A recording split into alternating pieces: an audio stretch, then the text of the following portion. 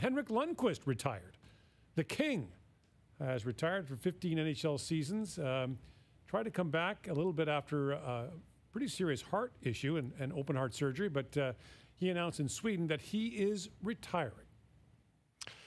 What a career. Man, he had a great run, didn't he? He was at the top of the world there for a little while. I think there was probably a moment there, Gord, where you might have said, Henrik Lundqvist was, in the handful of goalies you'd pick to win a game at any given moment. I mean, not many guys have had as sustained a run as this guy in this generation of players. So an Olympic gold medalist, a world champion, a Stanley Cup finalist, a Vezina Trophy winner as the NHL's top goaltender.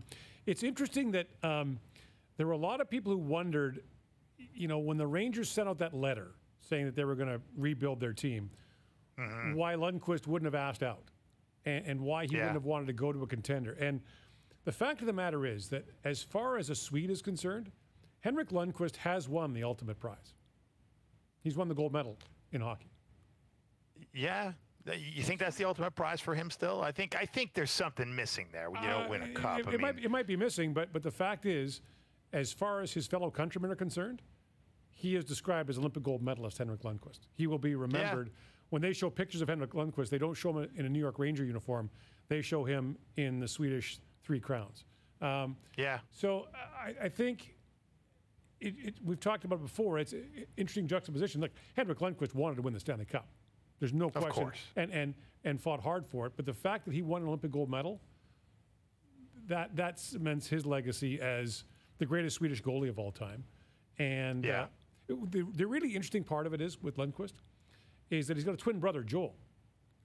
And in the 2000 NHL draft, the Dallas Stars, whose scouting department was headed by our own Craig Button, loved Joel Lundqvist. And he's a terrific person, great character. They loved him. And they went over to Stockholm to interview him. And Joel said, "Can I bring my brother?" And they said, "Oh, sure." So he came, and they talked to him. And sure enough, they drafted him in the third round of the draft. They drafted Joel. And in the fourth round, Bob Gainey, the GM of the Stars, said, why don't we take the twin brother? And they were like, "No, we got some other guys we like better."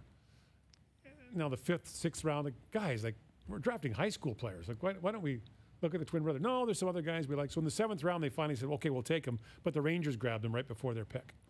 Right. But Henrik Lundqvist was not on the radar, really, in terms of the national junior team, the national team. He was not regarded at the time as even the best goalie in Sweden. Yeah. Well, we've seen a lot of late bloomers in that position, right? Like Tim Thomas is probably the ultimate example of a guy who rose to win a cup. Ed Belfour. Yeah. Ed Belfour was a pretty late bloomer. You're right. Undrafted. Yeah, Ed Belfour wasn't drafted. Yeah.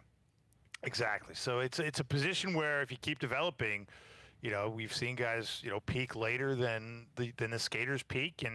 And man, it's, what a career, though. I mean, I think Lundqvist, when you talk about why didn't he ask out, to me, he seems like a New York guy. Like he is the epitome of a New York athlete. Like he's beloved in that city.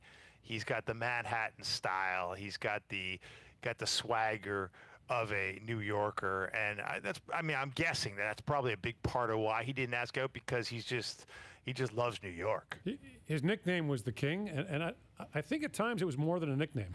It might have been a little more than that. He was a guy who lived in Manhattan when a lot of the players lived out in the suburbs, because that's where the practice rink is.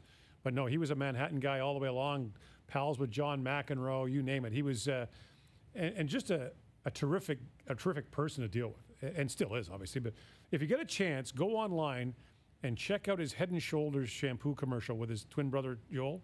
It's hilarious. Is it? Yeah, because Joel takes his spot, and he says maybe they're looking for a younger face, and Henrik said, "You're 40 minutes younger than me." Like, come on. That's a good line. They want a new face. Because new face, we have the same face. And Joel did make the good point that when Henrik Lundqvist was named one of People magazine's 50 most beautiful people, he is his identical twin brother. Yes. So very good point. So there is that to be said.